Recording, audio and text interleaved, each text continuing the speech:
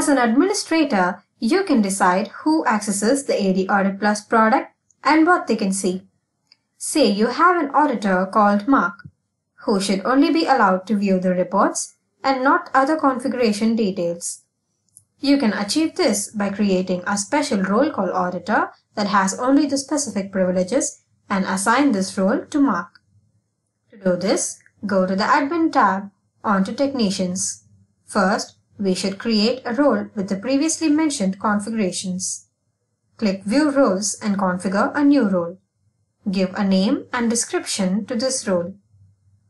You can manually select the tabs and categories that you would like to grant access to whichever technician holds this role. In this case, we want to let Mark look only at the Reports tab since he is only an auditor.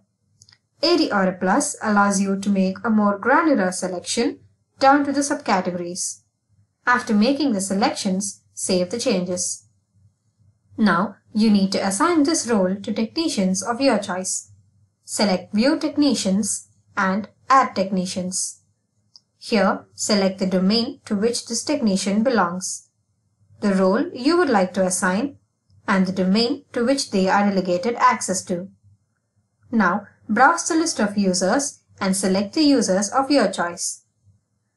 Hit Save, and now, when Mark logs on to ADAudit Plus, he has full access to the Reports tab but cannot view any other configuration.